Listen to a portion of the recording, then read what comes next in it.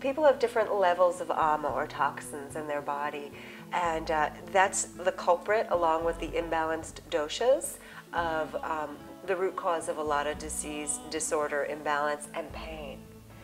The main thing I see with people, even if they didn't notice it, is that there's a huge elimination of pain or reduction. So that's a main specific measurable result. That's a major result. I know. Wow. I know. So you could have many different results, and all of them would be beneficial, whether you did it for a week, 2 weeks, or 3 weeks, it sounds like. Oh, it's great. Well, I'm so happy to have had you on the show. Thank you so much for joining us. Thank you for having me.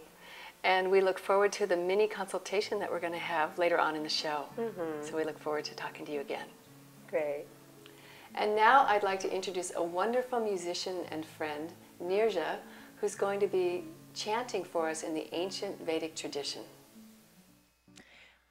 Hi, I'm joined today by my beloved Rob Parsons, playing drum and singing with me, and we'll be doing a song to Lord Krishna and his beloved Radha. Govinda Jaya Jaya Gopala Jaya Jaya, Govinda Jaya Jaya Gopala Jaya Jaya, Govinda Jaya Jaya Gopala Jaya Jaya, Govinda Jaya Jaya Gopala Jaya Jaya, Radha Ramana Hari Govinda Jaya Jaya, Radha Ramana Hari, Radha Ramana Hari Govinda Jaya Jaya, Radha Ramana Hari, Govinda Jaya Jaya Gopala Jaya Jaya, Govinda Jaya Jaya Gopala Jaya Jaya, Radha Ramana Hari Govinda Jaya Jaya, Radha Ramana Hari, Govinda Jaya Jaya Gopala Jaya Jaya, Govinda Jaya Jaya Gopala Jaya Jaya, Govinda Jaya Jaya Gopala Jaya Jaya, Govinda Jaya Jaya Gopala Jaya Jaya, Radha Ramana Hari Govinda Jaya Jaya, Radha Ramana Hari, Radha Ramana Hari Govinda Jaya Jaya, Radha Ramana Hari, Govinda Jaya Jaya Gopala Jaya Jaya, Govinda Jaya Jaya Gopala Jaya Jaya, Govinda Jaya Jaya Gopala Jaya Jaya, Govinda Jaya Jaya Gopala Jaya Jaya, Radha Ramana Hari Govinda Jaya Jaya, Radha Ramana Hari, Radha Ramana Hari Govinda Jaya Jaya, Radha Ramana Hari, Govinda Jaya Jaya Gopala Jaya Jaya, Govinda Jaya Jaya Gopala Jaya Jaya.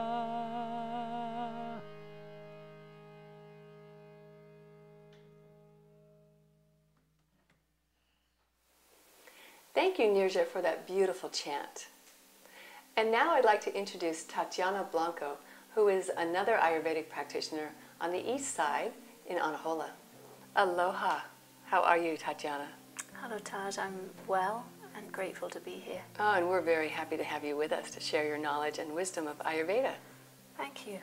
So, how would you like to tell us a little bit about how you got involved in Ayurveda? Yes, I stumbled across Ayurveda in my massage training when I moved to Kauai from London, and I didn't want to stay in massage school to do a regular apprenticeship, and I found an opportunity to apprentice at an Ayurvedic clinic here on Kauai. Oh, that's a blessing to be able to Yes. stay here to study. Yes. And then what made you go deeper into it? Because I know you've been doing it for quite some time. Yes. That's a great question. Partly I just loved applying the treatments. I really get along well with the warm oil and the treatments that we were doing. And then partly because I was experiencing so much benefit in my own health and well-being and education of how to keep caring for that. That took me deeper. I wanted to know more. So as you got deeper into it, you had more sessions on yourself as well as Yes. giving more sessions. Yes, of course. Ah, okay. So then what area of practice did you go into? What is it that you like to do with Ayurveda the most? Yes.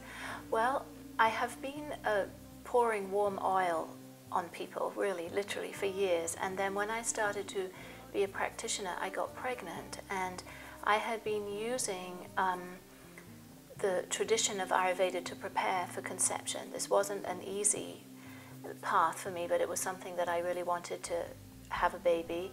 And so I worked with how to prepare, actually myself and my husband, through the process of panchakarma to prepare the egg and the sperm. In Ayurveda, we're very specific. We kind of want to juice up the reproductive tissue before conception, and because we believe that the baby builds its body through the health and well-being and the food and the practices that are in the parent's body at the time of conception. So I studied this. So how long before you even conceived your child, because this is conscious conception, this is it's such an incredible offering that you're even talking about right now.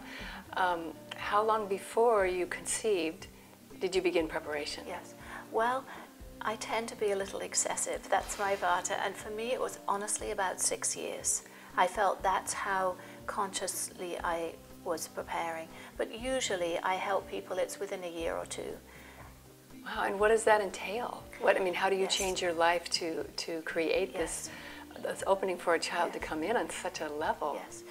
Well, to change the mind enough to let the tissue be kind of cleansed, all 7 layers in, so to speak. So this is the first layer, the outer skin, and then the reproductive tissue is the 7th layer. So it was a constant cleansing through panchakarma once or twice a year for all those years, and changing my mind because I had tremendous emotional stuff, like we all do, and I found that it goes with the physical cleansing. And so your husband was willing to do this as well? Yes, yes. Well, that's pretty miraculous Yes. all on its own there, that you could find a partner that was willing for 6 years to do this work. That's wonderful. And so what about on the mental levels for him? Did he do the same work as you? Well, you would need to ask him, but my take on it is, yes, he let go a lot of old beliefs and any resistances that he had to letting himself have a child, and we were both a lot later than usually we would expect to conceive, and so I think that it helped us to accept that we were older, having children and knowing we could do it confidently with good health. That's so wonderful. I do fertility work with hypnotherapy, and so I get this incredible opportunity to work with parents on conscious conceptions, a different way, but very much the same as what you're talking about. So when you work through your own fears, your child is not going to come into the world with the same fears. You'll have cleaned them all up and freed the child. So it's a really magnificent thing that you have done for your child. And I know you have, how old is your child now? 20 months. Oh my gosh, Yes. already. So then when you get through conception and you conceive, what's the next step? Yes.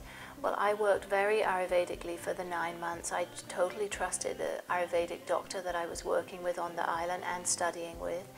And I just followed him. You know, to tell you the truth, specifically, I don't remember all the details, but the general idea was receiving, opening the body to receive more. And it was very interesting because I had planned a home birth, and we were full on into a home birth, and we needed to transport to the hospital. And probably the greatest gift now, in retrospect, is that from my Ayurvedic perspective, I didn't think that I could help hospital birthers. I sort of rather dismissed that in a somewhat judgmental way, and now it's transformed me, the whole experience, because I was one of the hospital birthers that, and even more than that, I ended up having a belly birth. The baby came out of my belly. So you had a C-section? Absolutely. And so that was not something that I thought that I was going to experience. And what has been amazing is once I had taken 6 weeks to recover from that surgery, just through rest and just general surgery recovery, I was able to go into a full Ayurvedic postpartum procedure with daily massages, and the baby received a massage every day for the first year. And this was really wonderful for me because I saw that it was the best complement to the hospital experience, and my mind wasn't open enough for that before I went through it. So